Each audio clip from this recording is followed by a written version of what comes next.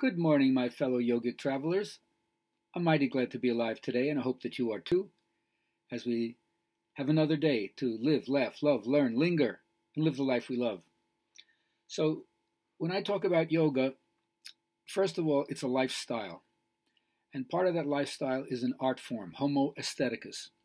We try to beautify everything we do in our life. So it's not just a bunch of poses, number one. And one of the ways that you beautify things in your life is the quality of your speech.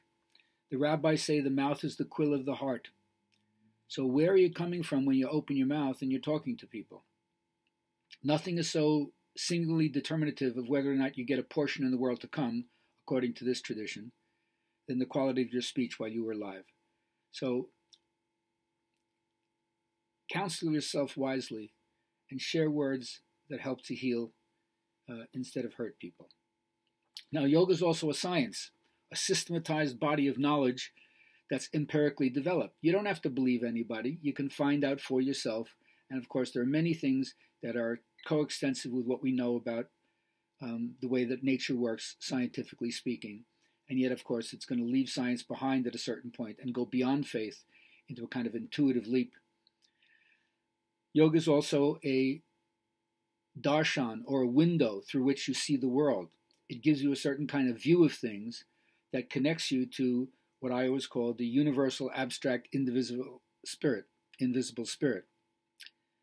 So what peek through does it give you? Well, it gives you a view of what I call the good, the true, and the beautiful. Oh, sounds very Platonic here.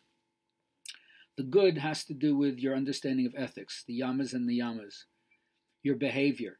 You realize how we're all interconnected, karmically speaking. And whatever you do to anybody or to the outside world, you do to yourself in a certain way. And so you want to extend compassion and kindness to whoever you can whenever you meet them. Then what's true is the science aspect of yoga. You can test these things and find out just how true it is. And that's the objective aspect of yoga, which can be measured. And you can say that's your jnana yoga, whereas your behavior is your karma yoga.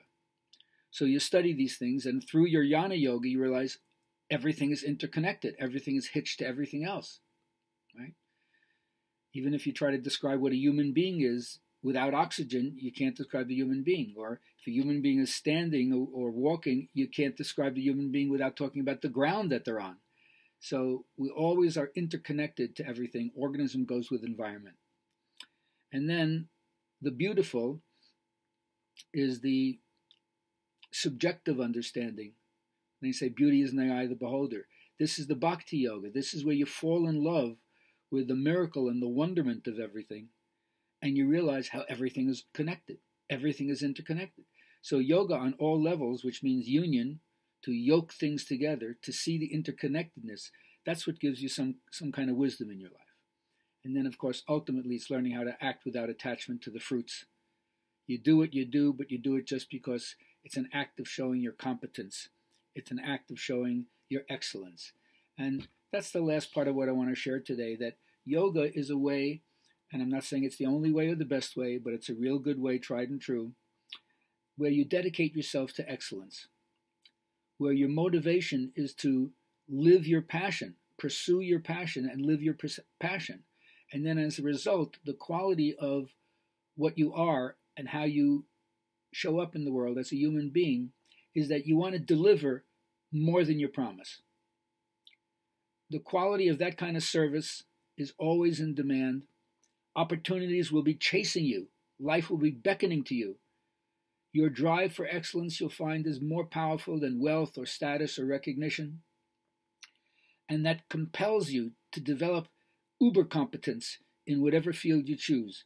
You're not interested in a slogan. You're not interested in a poster. You're not interested in a bonus. It's not why you do what you do. You maintain this sense of excellence because you are motivated from within. You can't explain that to people who don't get it. But if you get it, you totally understand it. So my parting shot for today, friends, is may you all do what you love, and I hope that you all love what you do. Continue that way, and you'll be a jewel in the crown of your society, your family, your clan, your workspace, wherever.